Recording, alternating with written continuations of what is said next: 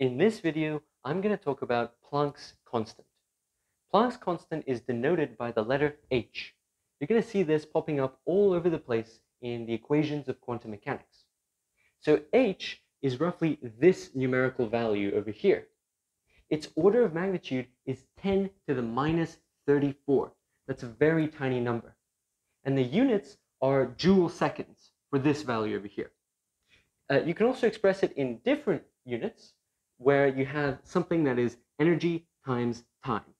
As long as it's energy times time, all you need is a conversion factor to go between those different numerical values. So this guy over here is Planck's constant. That's h. We can also define another constant, h bar, which is the reduced Planck constant. Now that's this guy over here. And h bar is defined as h divided by 2 pi. So h over 2 pi, that's h bar.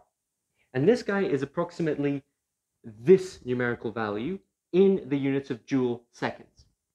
So h bar is 2 pi times smaller than h. That's by definition. So why would we even go to the trouble of dividing by this factor of 2 pi? What do we actually gain from doing this? Well, we can actually make this more natural in the equations that it shows up in. So sometimes it's more natural to write equations in terms of h bar, and sometimes it's more natural to write it in terms of h. It's just a way of getting rid of pesky factors of 2 pi that don't really need to be there and don't add anything to the equation.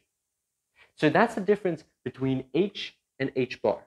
You're going to see both in quantum mechanics, and you just need to know the difference is just a factor of 2 pi. Make sure you watch the rest of the videos in this quantum mechanics playlist.